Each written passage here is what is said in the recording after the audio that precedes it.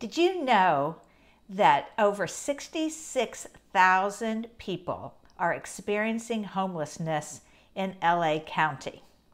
I had no idea of the number. I knew it was a lot, but I learned a lot on a recent field trip I went on with our 8th grade class through an organization called Tzedek America. Tzedek is a Hebrew word for justice, where this organization does social justice tours and trips. And so I was a chaperone, accompanied the kids as we learned about redlining, gentrification, a little tour of downtown LA, and then handed out bottles of water to people living on Skid Row.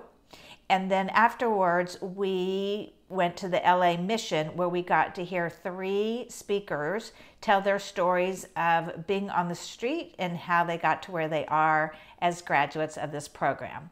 It was quite an experience for me as an adult, and I know as we processed when we returned how powerful it was for our students.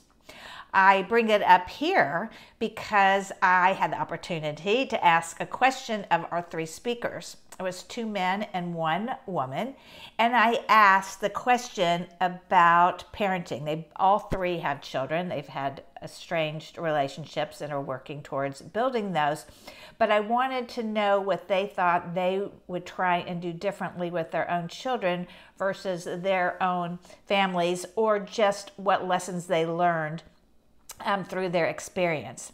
And through the 3 of them, there were 4 areas that they believed around parenting. One was consistency. One of the graduates grew up in a good home life, and they had gone to church regularly. And then they were lapsed participants, congregants. And he felt like with consistency, with going to church and other things in his life, that he may have made different choices, or things may have been different for him. The other one brought up was balance. 2 of the speakers talked about how their parents were too strict and they both rebelled. And they talked about finding a balance between being too strict and being too permissive, and how to do that, which led into their 3rd piece of advice, which is about building relationship, and how they know you always need to nurture the relationship with your children, keep the lines of communication open, which led to the 4th piece of advice, which was support. That it's really helpful when you know that someone is there for you unconditionally, that they can rely on you.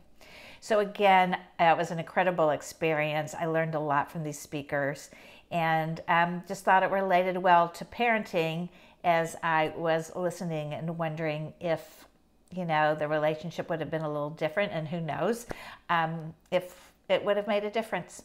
So again, they stressed consistency, balance, support, and relationship. A lot of food for thought. Would love to hear any comments or questions that you have about this experience or what I learned. Also open to new ideas for topics. Have a wonderful rest of your week. It is Monday with Cheryl, and have a great, great week. Take care.